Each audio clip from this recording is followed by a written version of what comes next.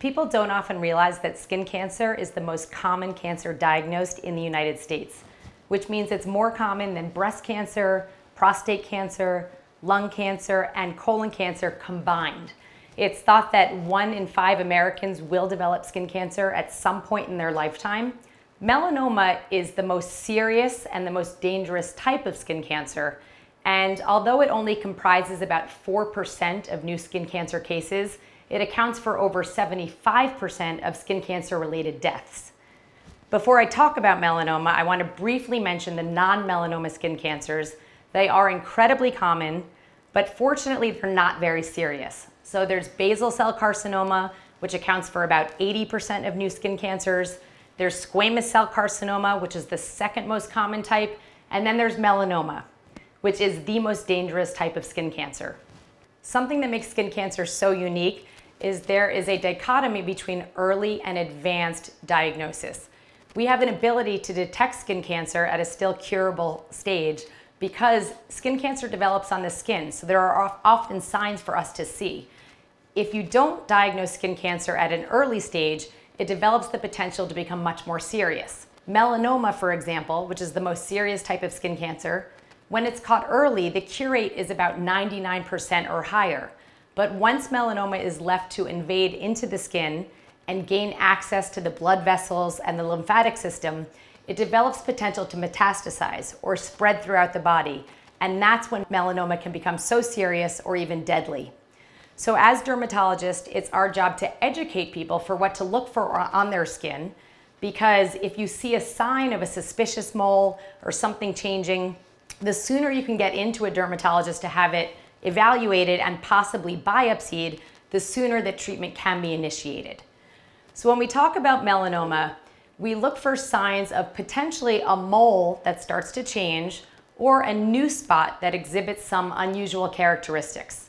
We talk to our patients about the A, B, C, D, E's of melanoma. And what these refer to are signs that you can look for in a spot on your skin that may suggest that it needs evaluation and a biopsy to rule out the possibility of melanoma. A is for asymmetry. So when we look at common benign moles, they're usually very symmetric. They might be round or oval, but if you draw a line down the middle, they often create matching symmetrical halves.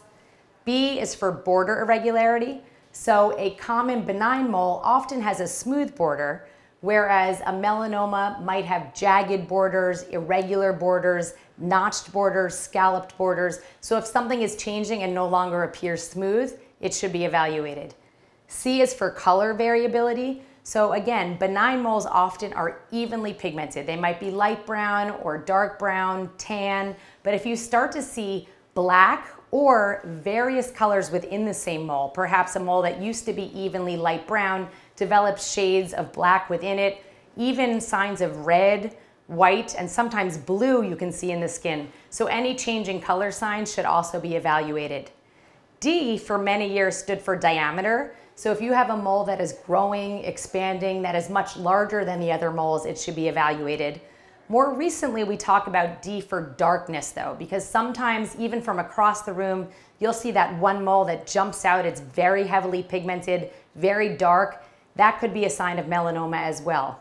And E, which is probably the most important, is for evolution or change. So if you notice one of your moles changing, whether it's with the A, B, C, D, or whether something just doesn't look right or it's suddenly becoming symptomatic, but something is changing about that mole, that's often a sign that it warrants a biopsy and further evaluation. The thing people should realize is that the sooner they can get that changing mole or suspicious mole evaluated, the better the chance is for cure. Melanoma is a very unusual cancer. When it is caught early, it's often treated in a dermatologist's office like my own with an excision, which is a local surgery with a wide and deep margin. But the prognosis for melanoma directly correlates with the depth of that lesion.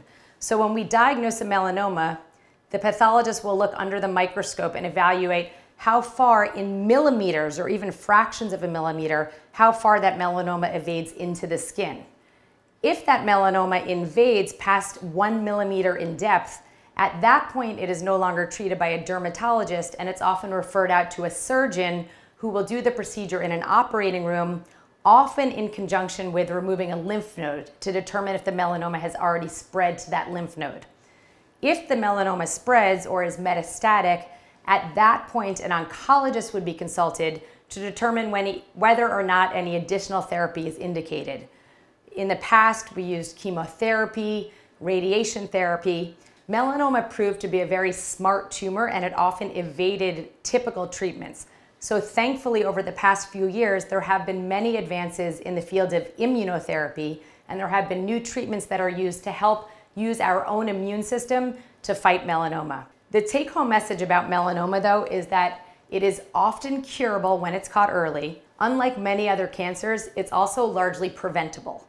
So this is where I talk to my patients. It is never too late to start protecting your skin.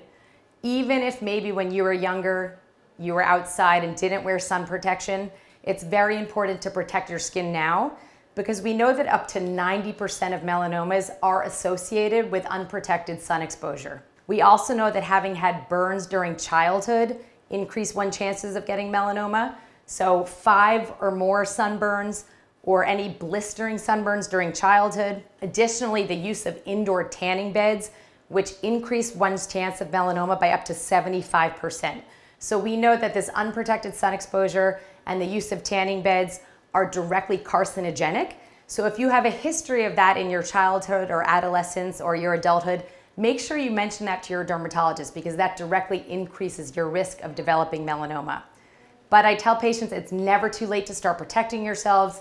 Stay out of tanning beds, use regular daily SPF 30 or higher, and most importantly, familiarize yourself with your own spots, because if you notice one of those signs of changing, A, B, C, D, E, make sure that you have that lesion evaluated by a dermatologist, because early biopsy can lead to early diagnosis, and early diagnosis can save lives. Melanoma is the most dangerous type of skin cancer, but when it's caught early, it's almost always curable, and it is largely preventable by good sun habits.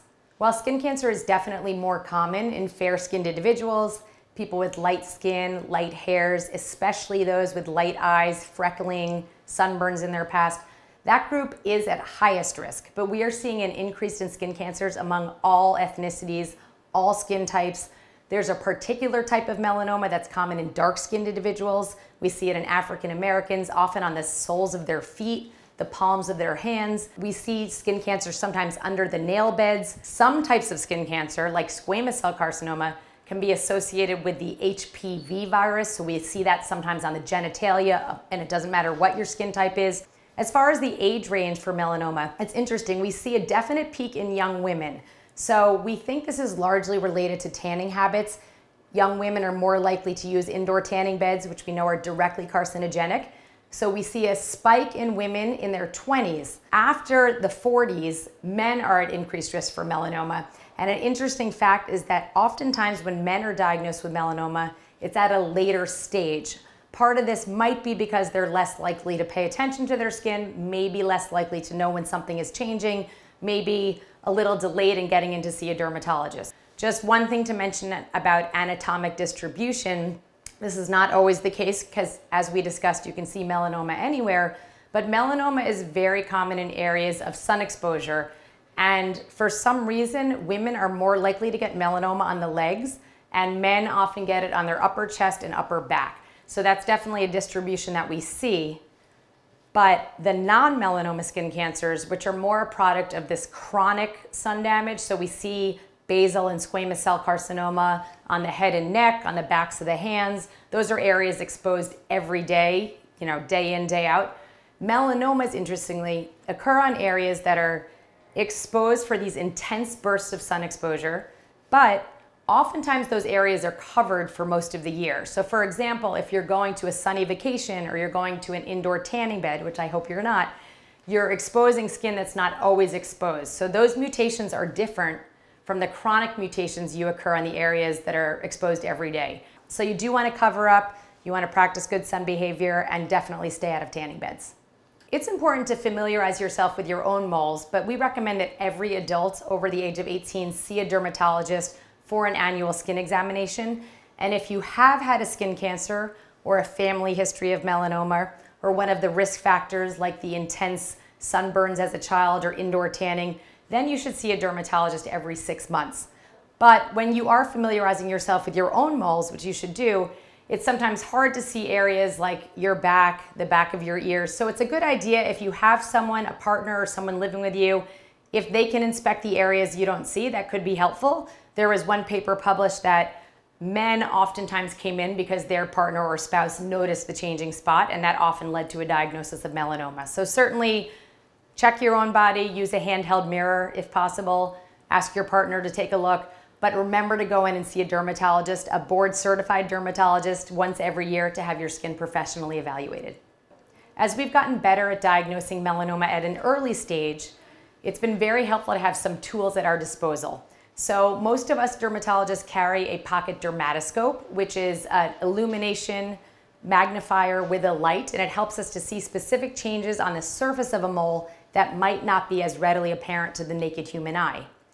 Furthermore, now that most of us use electronic medical records and we have digital images at our disposal, we'll often take pictures of moles, and when the patient comes back every year to have their moles checked, it's really helpful to have these pictures so we can compare and contrast to see if the mole has changed in size, in borders, in colors, in symmetry, and see if possibly something may require a skin biopsy for further evaluation.